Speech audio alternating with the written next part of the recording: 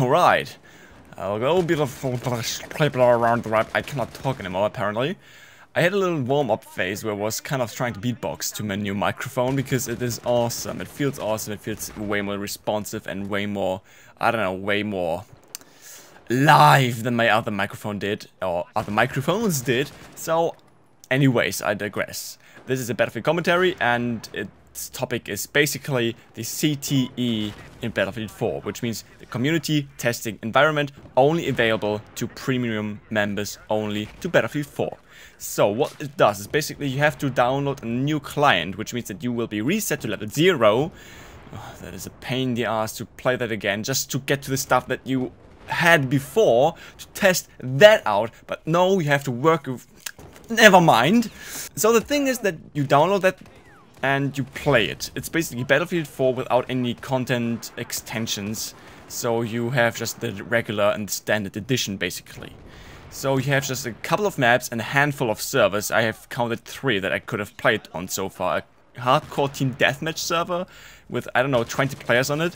A Conquest large server with 64 men on it, and some other random servers that seem to pop up one day or another and then just disappear as fast as they went online basically, and I cannot even keep track of those things anyway. So that is the CTE. Hey, there are a lot of new gadgets and gimmicks in the game now, which are basically regarding the controls, as it seems like. You can now finally, and if you wanted to do that, now your dream is finally come true, that you can now in fact control the infantry with the joystick while simultaneously controlling the helicopter movements with the mouse and keyboard, as well as controlling the jet with a gamepad.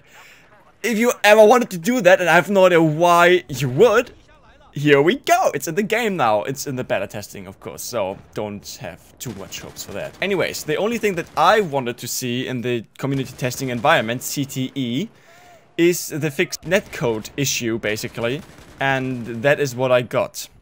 I'm not really saying any much more. It's not as bad as I thought it would be, and it's not too much of it to expect it anyways, so it should fulfill your hopes for a more fluent game.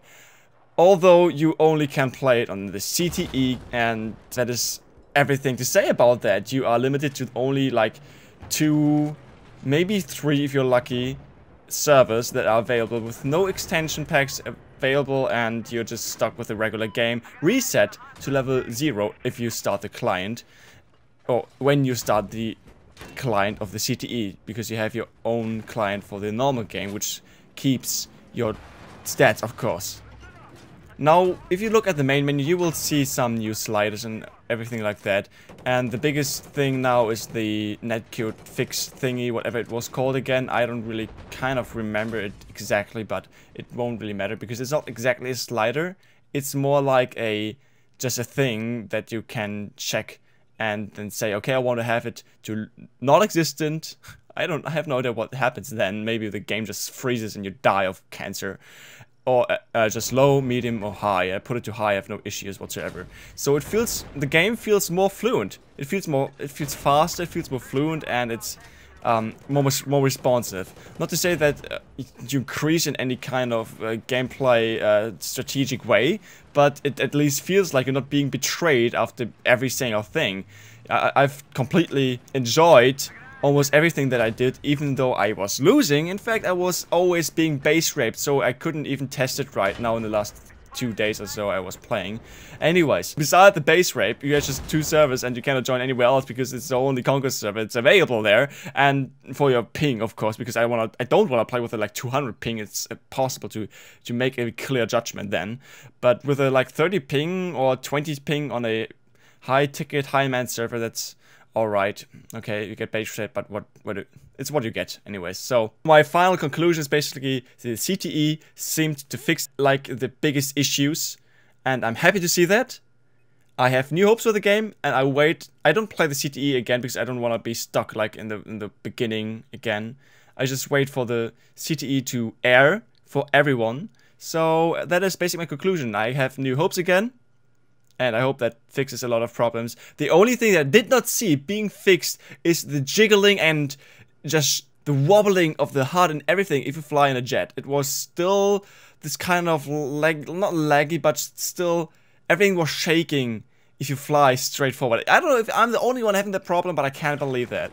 So if you ever had that problem, maybe they fixed it, maybe they will fix it, or I just was too dumb to realize it, which is probably the case. But the netcode is fixed in that regard, 10 Hz to 30 Hz, even though there's no confirmed stat from DICE on its own. Like, I haven't seen a single thread of DICE saying, okay, these are the stats. I don't know what they're trying to hide, but whatever. 6 minutes again wasted. Always try to tend to the 6 minute mark. We go. I thank you guys for watching. I hope it was somewhat informative, and I hope I made you some new hopes. We see us next time, people. And as always, keep it up.